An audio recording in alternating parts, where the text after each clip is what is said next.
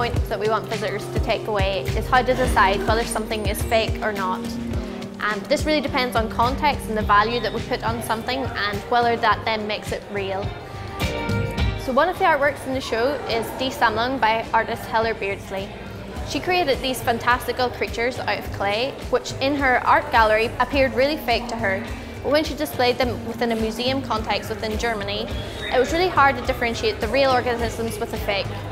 In Science Gallery, we've displayed them alongside real organisms provided to us by I Galway, and we really want visitors to think about the impact that context has on whether you believe something is real or fake. So this piece is called Vapour Meat, a work that deals with this idea of that we can actually start to vape meat, lab-grown meat. People would be able to inhale the substance of the animal, and it can be mouse, it can be panda bear, or it talks about this kind of new area of growing meat in the lab, but also about the fact that it is a beginning of a technobubble. Within the technobubble, we often talk about this idea of vaporware. So startup companies they had no substance, trying to sell ideas to venture capitalists, and we're basically literally making vape out of meat as a kind of hoax startup company.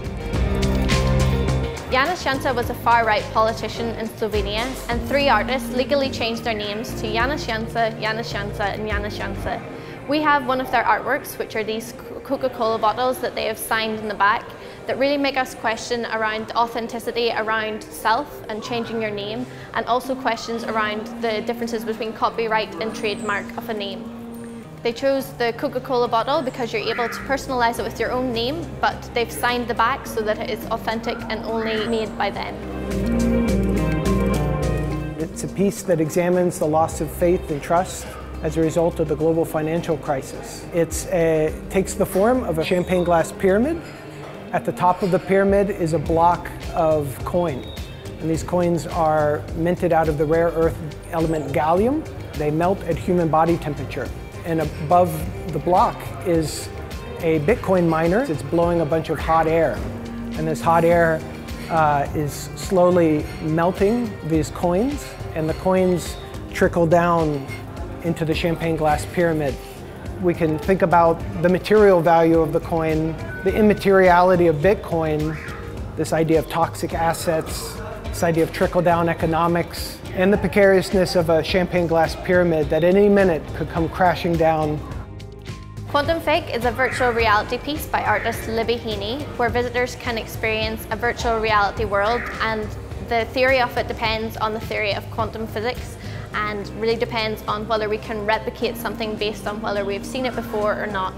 I can't tell you too much about the piece, so you'll really have to come in to experience it for yourself. So we also have a beautiful light sculpture within the gallery called Great Artist Stale, Real Art Is.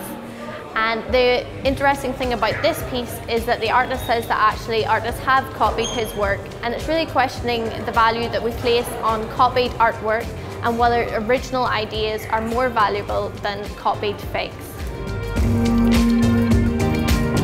The inspiration behind the project is the research that the organization Revive and Restore is currently doing in California, which is trying to de-extinct 5 different animal species, and one of their projects is based on the passenger pigeon.